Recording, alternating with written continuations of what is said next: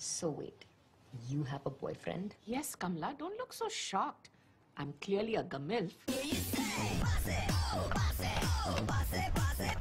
Okay, simmer down. I'm just wondering why you kept him a secret. Because it's so shameful. I shouldn't be flitting about with a boyfriend like Carrie Bradshaw.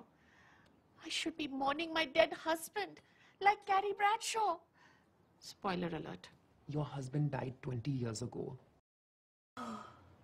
I guess I should call someone about that. No need, Nallu. I have someone coming this morning. What? Who? Len recommended a fantastic contractor to me, and he knows his stuff.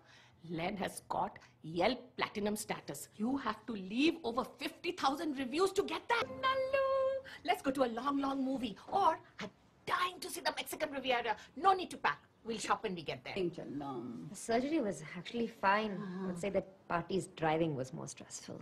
What was I supposed to do? Not reverse on the highway because we missed our exit?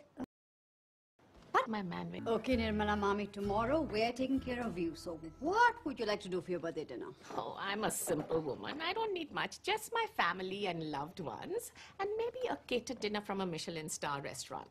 I'm sorry. I just really thought that Len was a con man. Len's no con man. He does not have the organizational skills to con. He keeps all his files in his guest bath. Thank you once again for planning your wedding the same weekend Devi goes to college. You must thank my astrologer. She said it was a very auspicious day for sensuality. Sure it is. Okay. Why don't you all come to my wedding? We could use some more attractive young people. Who's your handsome friend? What's his name? Carfax? Paxton? Yes, bring him too. I'd love to see his face in my wedding album. Devi, let go. Chex Mix owes the bride a dance. Let's make sure Smita can see us. Come, come. Chex Mix.